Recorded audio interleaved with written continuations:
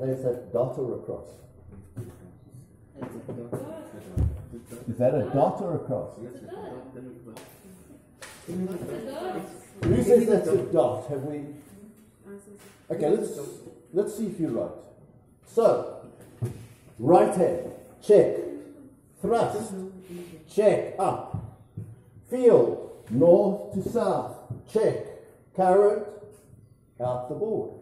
Therefore it must be a dot. Okay, let's do the same here. North to south, thrust down must be into the board.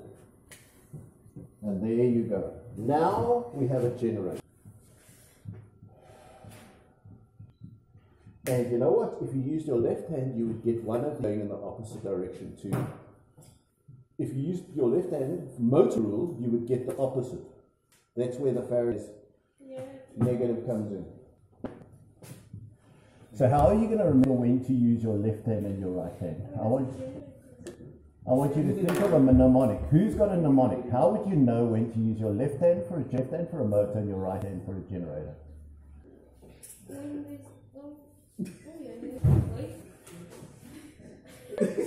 Can anyone think of a cute? The only thing I can think of is L comes before M. Left hand motor. It's not a very good mnemonic. That's all I've got. Maybe you could.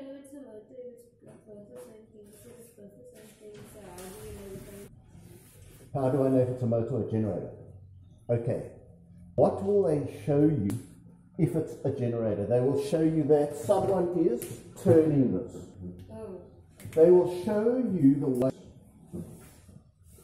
and they show you like this, that it's turning that way. So now you know there's no battery attached to it, therefore it must be a generator. If it's a battery, it's normally a motor. Unless you're charging the battery. I've never seen that in the exam. No, that would be so totally confusing. If it's a battery, it's a motor. Okay. So now you know Fleming's rule, right hand, generator rule. And normally at this stage, do something you like say, if it's a motor, which is your field finger? And what are you going to do? Your motor field finger. And then Kyle's got his right hand, that's wrong. So Kyle, you've got to use your left hand finger. Okay. Okay, I want your generator thrust. Which hand are you going to use? Right hand thumb. Now I'm going to do. Now I want your motor current.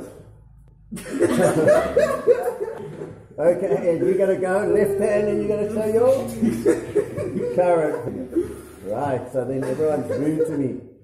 Thanks for, I don't mind. I've got thick skin. Okay, so then if I say, show me your generator current, what are you going to do? You're going to take your right hand and you're going to get your current finger. Okay, so that would be your motor current, that would be your generator current. Okay, now you're going to remember that.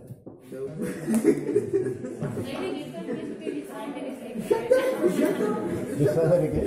Sir, I think it's not his right and his left. Shut up. Shame. I do.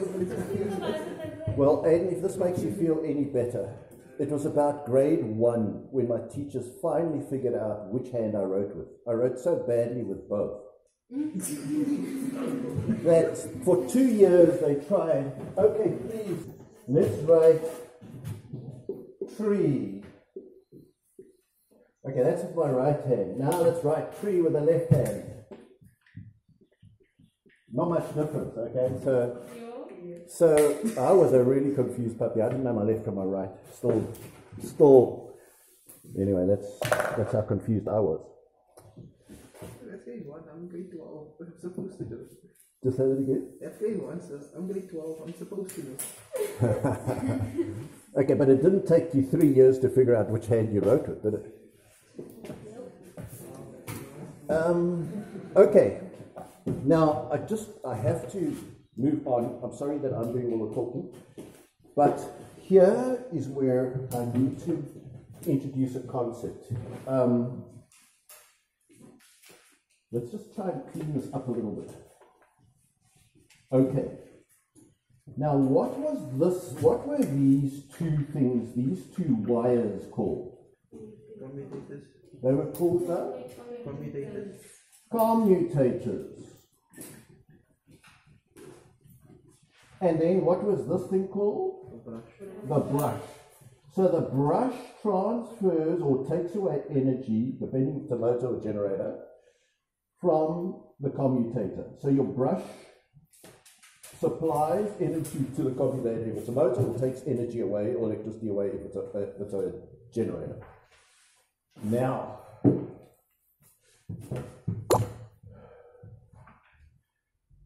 you notice that it sparked, right? Every time this turned, it sparks. Yes. Because every time as it turns horizontally, it breaks, it no longer touches, and when it touches again, it sparks. So alternating current motors and generators spark a lot. Now there is a way to get rid of those sparks, and it's to do this. Instead of having a brush like that, you have a ring with a wire, and you have a second ring like this with its own wire, and then you have your brush. You can have your brush on opposite sides like this. Now this ring goes all the way around. It's a ring. So it looks like this. In 3 dimensions, it's a ring that looks like this. And the brush looks like that. So as it turns, does it ever break away? Is there ever a break? No. Is there ever a time when the brush is not touching the commutator? No. So if we have 2 rings, this is what is called an alternating current commutator.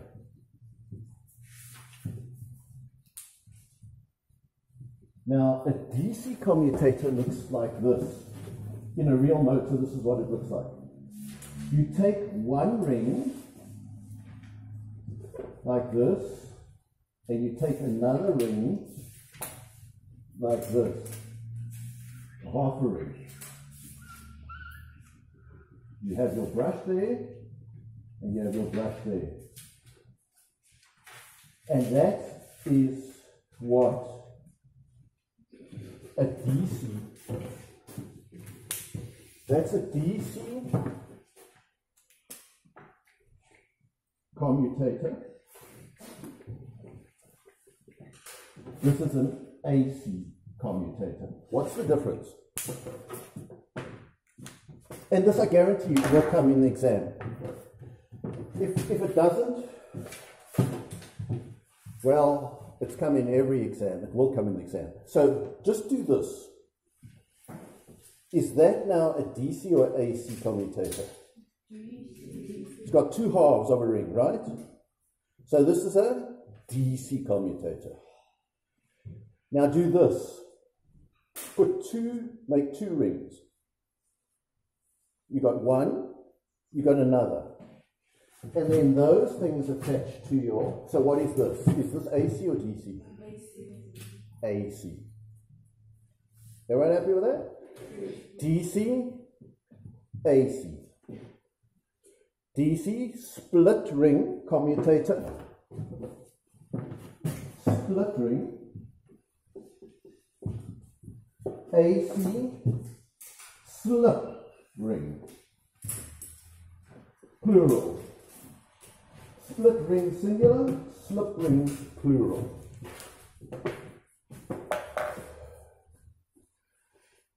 Okay, so I'm going to ask you questions. What is this? DC. It's DC, and is it a slip or a split? Split ring. Singular or plural? Singular. What is this? AC. What is this? Slip. 2 slip rings. Now, I know I'm covering some ground, but let's just show you. Do you remember last time we showed you the wave that was generated with our big galvanometer? And it was a wave that looks like this. Here's time, and it was a wave that looked like that. This was positive voltage, this is negative voltage. And here's time in seconds, here's volts in volts. Why is this alternating current? Because it goes from positive to negative. Because the voltage is going from north to positive in the right direction. Then it comes, the current comes to a north. And then the current runs backwards, gets faster, faster, slows down. That's what this is describing. Watch it again. Let's say right is positive. Here's your electron, alternating current. Starts at naught. Gets faster and faster. Maximum voltage. Voltage comes to a stop. Then the voltage turns around. Gets faster, faster, faster. Comes to a stop. That's alternating current. Your electrons just vibrate like this. They don't go anywhere. So this graph will be in your exam. AC wave. And we call this a sine wave. Now, who thinks they would know what a DC wave looks like? Here's time. Here's so this is AC. Here's DC.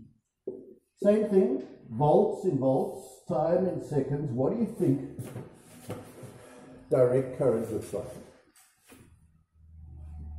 How do you think the graph's going to look? We generate them more or less the same way, same apparatus. We spin a magnet or a coil inside a magnetic field. Got an idea? Love. Did you work that out yourself? Fantastic. So you're just taking that, you're inverting it, and it looks like this. Now that one, instead of going that way, that one it goes, still carries on top, and then that one, which was there, goes there. There's DC voltage. Now, how would we describe the motion of an electron? Starts at naught. It's pushed to go only right. Does it go faster? Push more, push, slow down, stop. Then it gets to there. Now here comes the electromotive force again. It's pushing it, gets faster, stops. Push. Notice my direction is only to the right. But it's pushing and then relaxing, pushing and relaxing, pushing and relaxing. So this is now what a DC wave looks like. Who's got questions?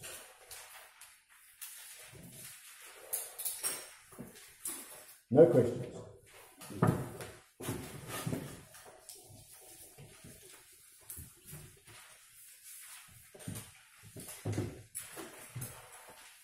Now, only the stuff that I'm teaching you is in the exam. All the rest of the stuff in your textbook you can forget about. If it's not in what I've taught you, don't even bother with it. Here's a song. My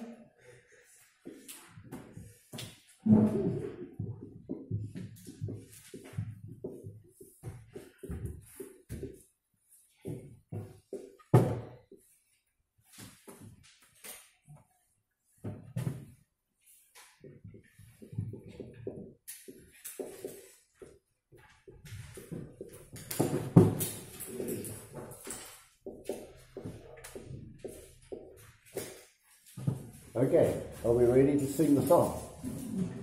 So this is how you sing it. My split ring makes me behave like a DC wave, like a DC wave. That's how it goes. So it's again, my split ring makes me behave like a DC wave, like a DC wave. Everyone got that? Now, second verse. My slip rings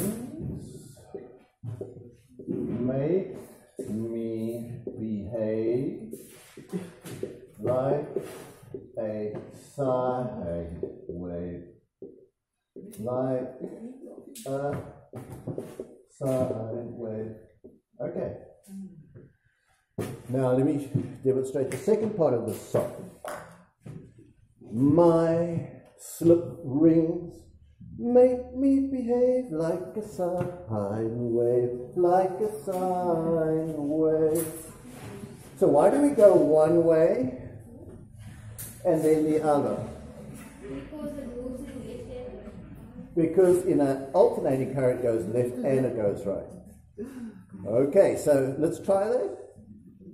My slip rings, plural, make me behave like a sine wave, like a sine wave. I don't hear any singing. Let's try again. My slip rings make me behave like a sine wave, like a sine wave. Now let's put the two together. Whew. In the mask, it's quite hard sometimes to breathe. Okay.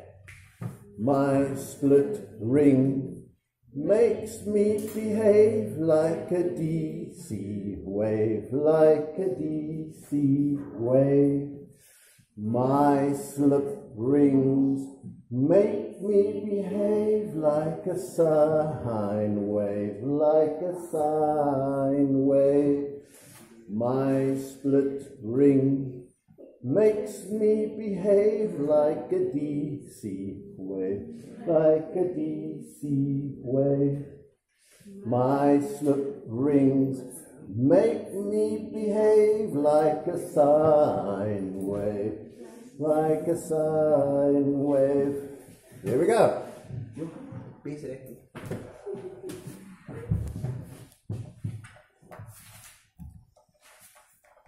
So now we've covered much of it, most of it.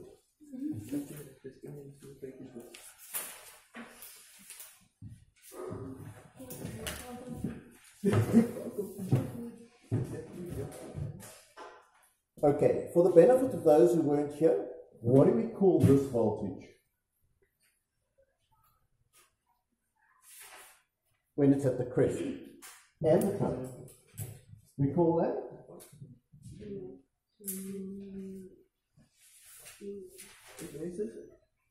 We call it V max.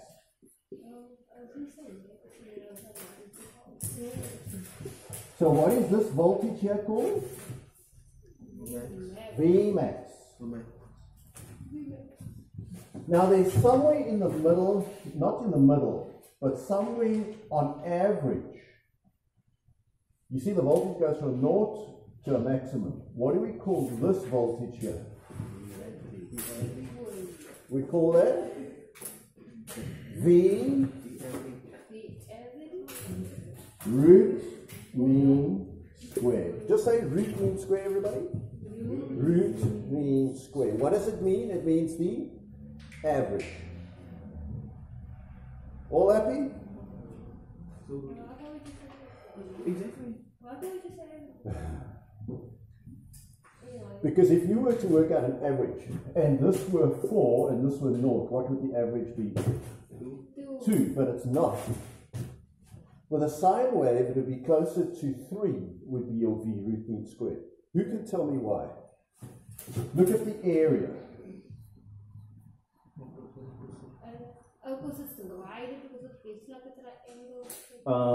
It's got something to do with, there's more of it, there's much more of it at the bottom than there is on the top.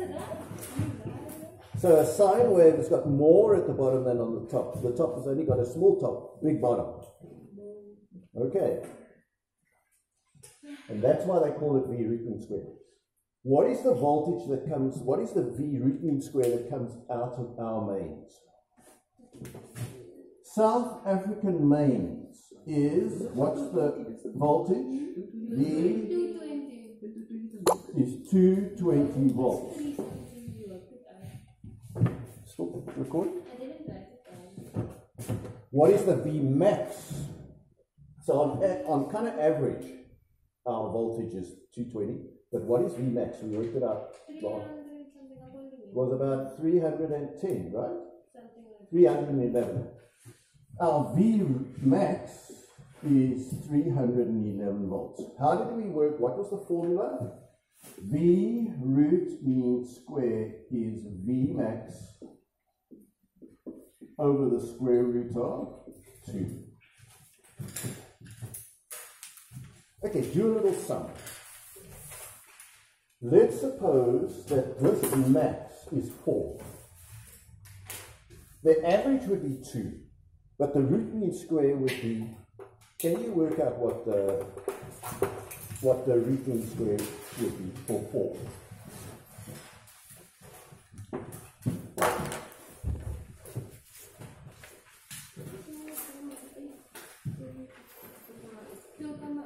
So what is the formula? How do you change? Oh, you don't need to change it. You just put in 4 over what the square root of 2, and that gave you an answer of how much? 2,83. Which is 2,83, which is quite a lot bigger than 2, because the bottom of the sine wave is quite big. The bottom half of it, most of it's at the bottom. Okay, so there, so our average voltage, if you took over time, is going to be this 2,83 volts. Lovely. Now let's do it a little bit more difficult. If I told you that in America, their V root mean square is equal to 110 volts, what is their V max? Give that a go. Try and calculate that. Find their V max in America, because their average voltage that comes out of the mains is 110.